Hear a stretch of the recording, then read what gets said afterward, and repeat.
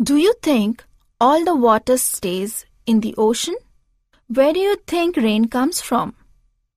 Let's understand the process of water cycle.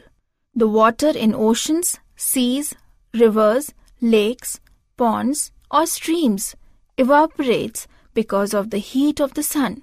Plants also give large amounts of water from their leaves by the process of transpiration. The water vapor rises up. The air in the atmosphere cools the water vapor and it condenses to form tiny drops of water. These drops of water unite to form clouds.